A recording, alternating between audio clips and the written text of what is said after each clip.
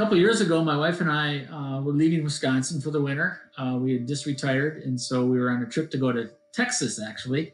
And we stopped along the way in a small town in Louisiana. We pulled into a microbrewery. There was a guy in the bar, and we just sat there and talked for about an hour or so at least. And then my wife came in, introduced Lynn, my wife, to Hugh.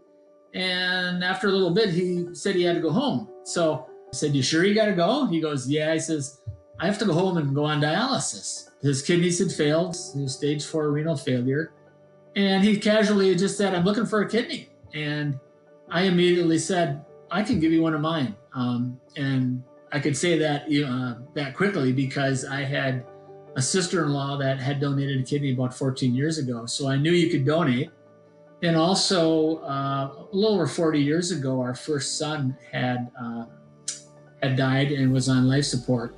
He was only 15 months old. And all those years that had come up in conversation that my wife especially had always wished we could have donated his organs once we found out about organ donation.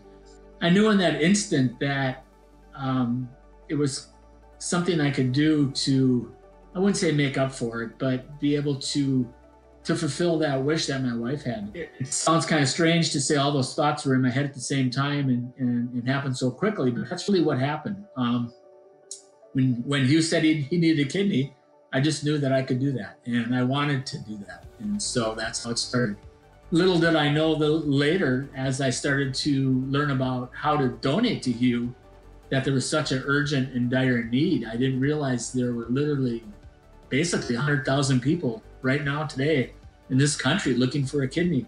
The bike rides that came afterwards were a function of trying to share what we learned and share about this dire need. And my wife and I both just feel that it's a solvable problem. I mean, as crazy as that might sound, the numbers prove that if we wanted to in this country, if enough people learned about it, possibly, and enough people cared enough, that there wouldn't be any people on the wait list, let alone dying.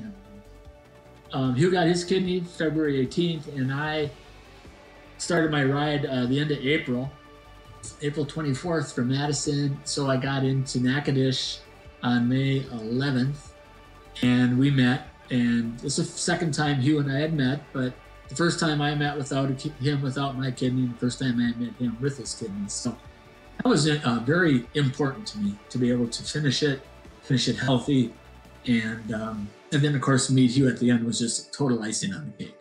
It's just unbelievable what you can do to change somebody's life.